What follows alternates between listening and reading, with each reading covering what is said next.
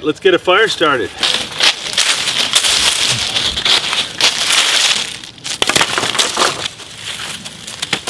Dad, use one of my speed. Right. There's some bark. You always heal. And boxes. Oh, Hey Tommy, you gonna join us? yeah? Great! Mama, are you joining us? Yay! Oh, I'm so glad to see you and Jacob. Wait. Don't fall out, don't fall out. You up a plate of food? You guys having fun eating dinner by the campfire? Yeah. And do you know what's happening in a couple days? Halloween. Halloween, right? Yep. Do you guys want to tell some scary stories tonight? Yeah. All right, let's tell some scary campfire stories. I'm balancing. Let me tell you a true story, a scary story about an Alaskan killer grizzly bear. Before we start, I need to tell you guys a little bit about Kodiak Island. Now, Kodiak Island is a little bit south of Anchorage. It's a big island full of deer and salmon and killer grizzly bears. These bears get over 11 feet tall. You know, Kodiak grizzly bears are so fast, they can outrun deer, and they like to attack hunters. When they hear a gun go off, they know that someone shot a deer, so they run over and attack the hunter and take his deer. Many hunters have been killed by grizzly bears, and when they shot them, their bullets did nothing. But I know somebody tougher than a Kodiak grizzly bear. His name was Gene Moe. And one day, Gene went deer hunting on Kodiak Island. Gene took a boat from Kodiak City to a remote part of the island, landed his boat, and then hiked many miles looking for deer. He found a deer, shot it, and he was gutting it.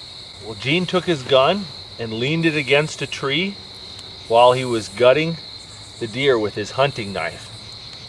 And little did he know, a Kodiak grizzly bear had heard his gunshot and had come to attack him and take his deer.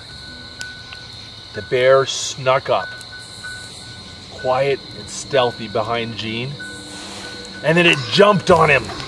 And all he had to defend himself was his knife. The bear immediately started clawing his face and his head and his back, and Gene started stabbing the bear as hard as he could with his hunting knife. Kodiak grizzly bear grabbed Gene in his mouth and started shaking him back and forth like a dog would shake a toy. And Gene stabbed the bear as it was trying to kill him.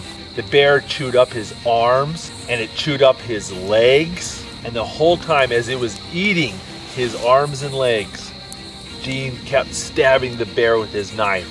He fought the bear and wouldn't die. No matter how many times the bear bit him, no matter how many pieces the bear tore off him, he wouldn't die. The bear bit off his bicep on his right arm, bit off a chunk of his thigh on his right leg, and turned his back into applesauce. He was a bloody, horrible mess. But do you know what Gene did? He stabbed a Kodiak grizzly bear to death. And after the bear collapsed from blood loss, Gene took up all of his pieces, walked over, got his gun, and shot that bear. Now anybody can stab a bear to death while it's eating your arms and legs. That's just standard operating procedure in Alaska. But what made Gene the toughest guy ever is that after he killed the bear, he skinned it, and he took that hide, put it on his filleted, bloody back, and then he hiked the miles back to the shore to get on the boat, and then go back to Kodiak City, then go and fly to Anchorage to then go to the hospital. Now, Gene was not a man who brags a lot. And do you know how I found out about him stabbing the bear to death? What? Well, Gene sent the bear hide to his taxidermist to get it turned into a rug.